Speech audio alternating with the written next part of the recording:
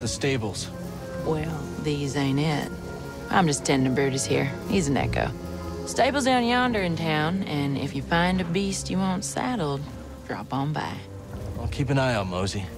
Thanks. How did Boglings end up on Kobo? You can thank Grease for that. He brought him here on accident, is what I heard at least. Raiders kill them in droves. I've seen them. Why would anyone kill a Bogling? Exactly. You can't eat them, can't skin them, can't even trade with them. One of the Bedlam Raider chiefs used to shoot them for fun. Just point me in his direction. Don't bother. I handled it already. All right.